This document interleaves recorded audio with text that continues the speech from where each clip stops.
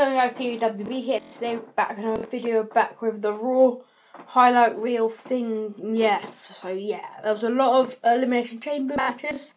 So yeah, before we get into it, I just want to say sorry for not uploading Saturday, Sunday. I was hella busy, literally.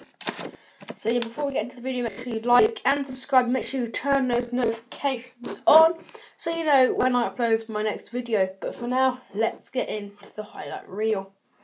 So the first thing, my major thing, was Rollins and Reigns versus The Bar. The Bar won by disqualification because Jason Jordan was by ringside, and The Bar was about to leave, and then Jason started telling them to get back in the ring, and then he punched them.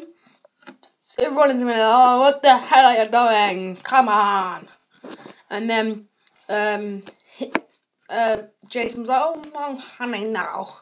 But then Jason got sent home later by Kurt because he was all like stressed out. Hurt. And it was for the Raw Tag Team titles, which made it even worse. So then Apollo Crews versus The Miz in an Elimination Chamber qualification match. The winner was Miz. Apollo Crews put up quite a good fight.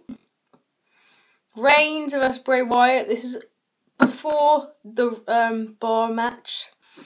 Bray hit him with Sister Abigail kicked out, and then he tried to get a Sister Abigail, but Reigns pushed his arm up and then speared him and won. So he's in the Elimination Chamber match.